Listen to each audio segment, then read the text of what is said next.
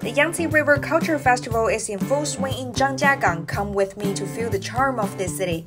And let's start with its food. There's no better way to start a new day than with a steaming bowl of Suzhou noodles. African friends are joining me.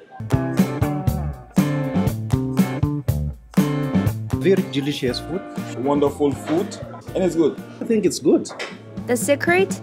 It's all in the broth.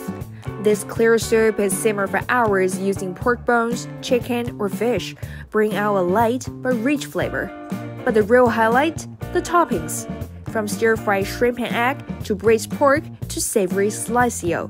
There's a topping for every craving. Historical restaurant. It was amazing experience. But looking at the traditional food that we are able to sample here, this food has been in existence for over 170 years. So that's rich history that China is able to preserve, and just very important, for us to exchange culture and tradition. I think it's really important. This is great for the fact that it's preserved.